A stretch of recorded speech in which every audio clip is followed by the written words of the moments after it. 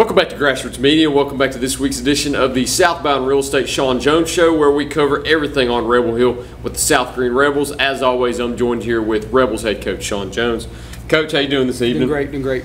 So coming off of a win against Cumberland Gap, go ahead and jump right into it. 47-0 win in week 3, starting your season 2-0. Starting with a 1-0 record in conference slate. How good did it feel to get that win in week 3? Well, it was big, main reason because it's on a Thursday night. We got that short week of practice, but we felt pretty good because we had, the week before was our off week, kind of weird with that kind of way it worked out. But overall, we felt like we played pretty well. Right off the bat, set the tone, got the 3 and out, got the punt return for a touchdown, and then so we played pretty well that night. Got to enjoy Friday night too. Did you go scout a little bit any? No, I stayed at home with the wife. So got to do stuff with the wife when you have those off games.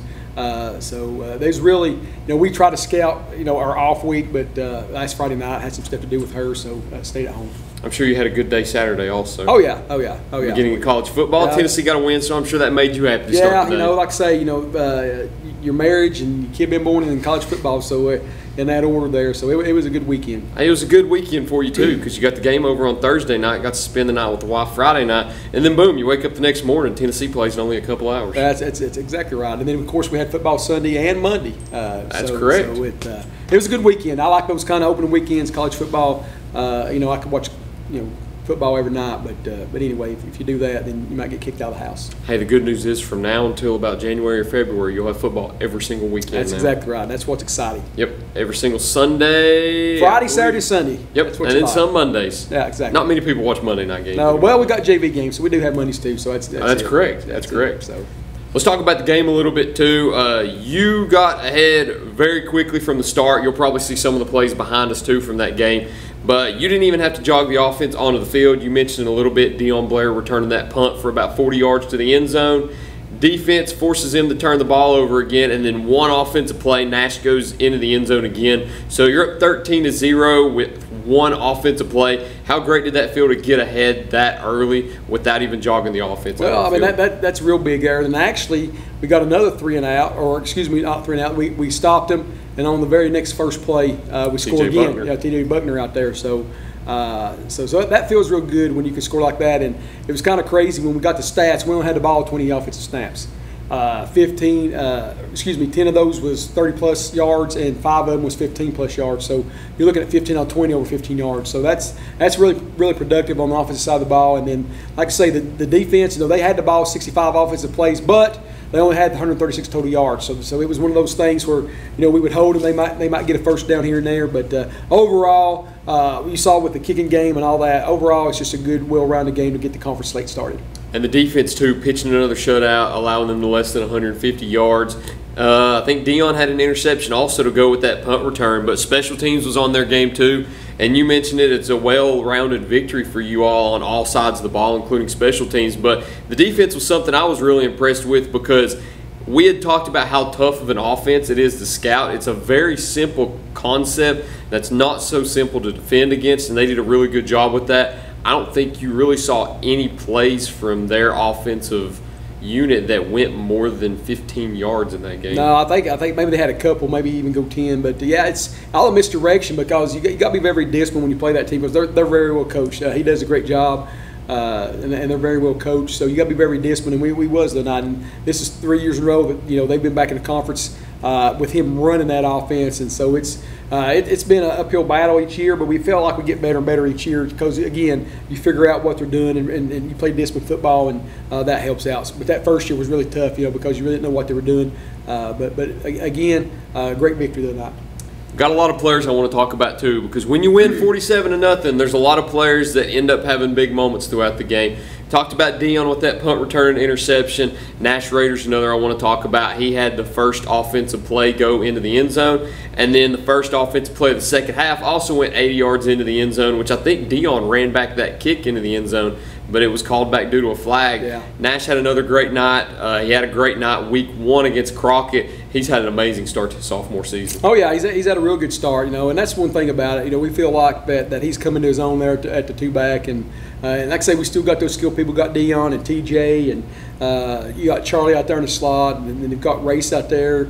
On one side, you got Trey Gentry had scored already this year, so Pretty much, we've got a lot of stuff that we can do. Ray scored from the backfield the other night. Then he threw one. That was good to see because we're still trying to decide who was going to be our backup quarterback if something happened to Susong, and so it was good to see everybody play well on the offensive side of the ball and everybody got involved. Trey made the touchdown catch. Excuse me.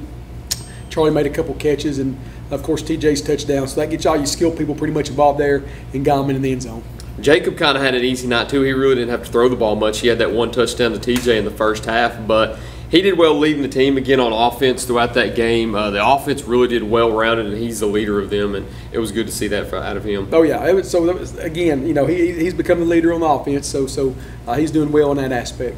And then Gentry, as we mentioned, had one of those receiving touchdowns. I think that was the one from Connor Race. Right. He had that scamper into the end zone, too, from about 40 or so yards. Right. And he's one of those players that you really don't see get the ball on back-to-back-to-back plays where you might hand it off to Nash 3 consecutive plays. But when Race gets that opportunity to have the ball in his hands, he always makes the most of his opportunities. Oh, yeah, he's great. And then, of course, we had Keyshawn back there with him that had some big runs. And then we got to kind of rotate there late. We had a freshman score.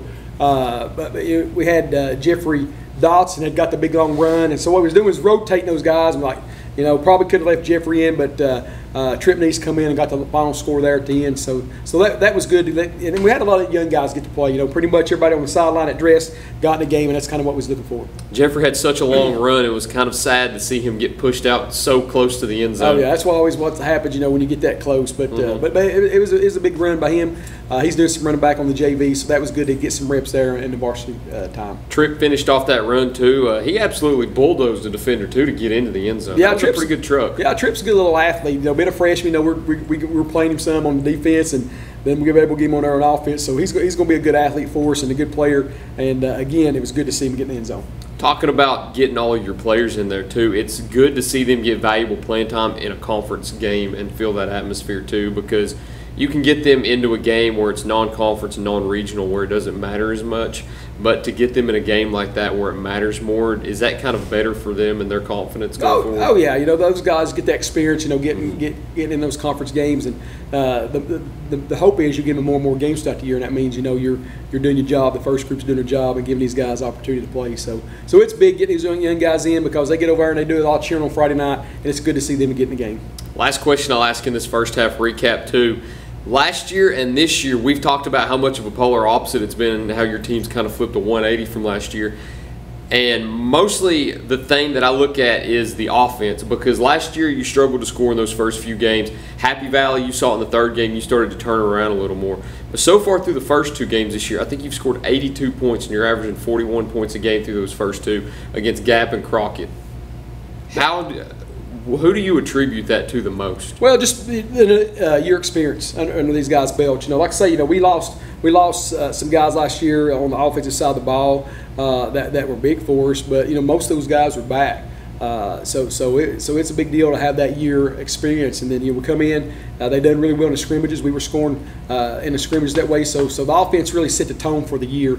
But again, we talked this week. In order to do what you want to do. You got to play both sides of the ball, and again, we're trying to get better defensively, and I feel like we are. And once we get that defense caught up with the offense, then we feel like we can have a successful season. Credit to Coach Case for the defense also, but not going to give him too much credit because he declined to be on this interview this evening. That's right. He still won't get on camera. No, we'll bet you get him on here. 1 week, hopefully 1 week. I hope it. We're not leading everybody on by talking about this, yeah. But we'll just drag them down here one day. That's it. Well, you're the coach. You should force them to be on. That's here. what I might have to do. So look, guys, if you want to coach Friday night, you got to do the show. So we might be able to do that. That's a good idea. That's a good one. We'll do it during an important game too.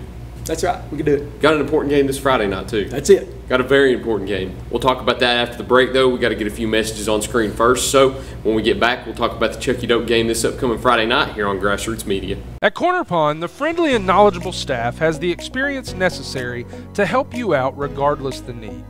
Have an item of value you'd like to pawn or sell? Corner Pond can help.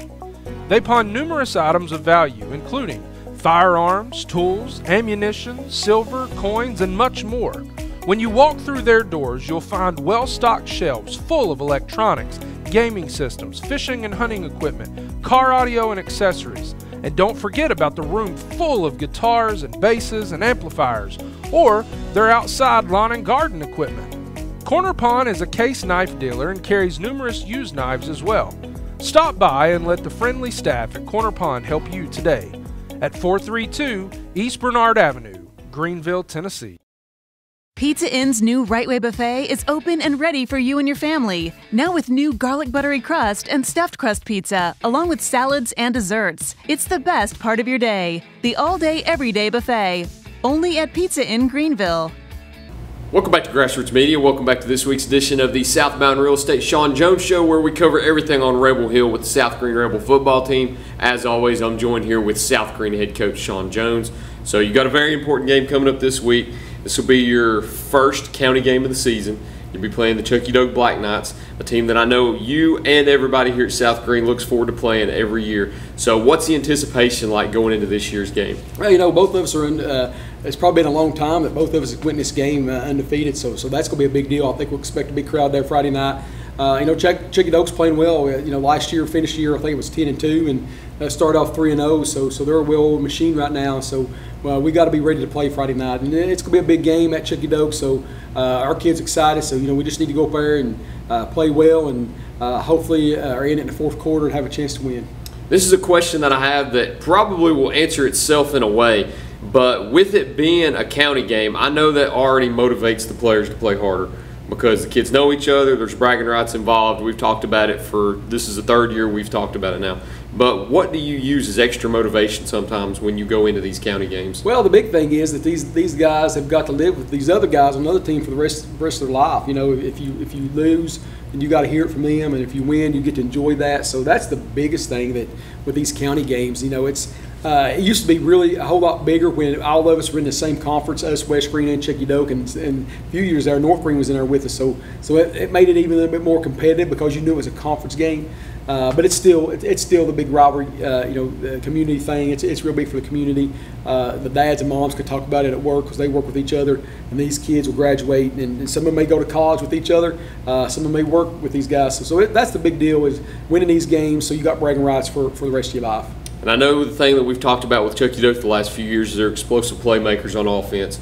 They've got three in particular: Brazen Mervin, Brock Crush, Isaiah Tradeway. I know you've scouted out all those three players too. They've got a new player in there, Nick Palazzo, at quarterback now. So what have you kind of done to scout the offense, and how do you prepare to stop their attack on Friday night? Well, you know, those guys you just mentioned right there are great players. You know, we just hope to slow them down. I mean, it's you know, they've run wild the first 3 weeks of the season, so we just hope we can get in there and slow them down and have it, like I say, have a shot in the fourth quarter to beat them.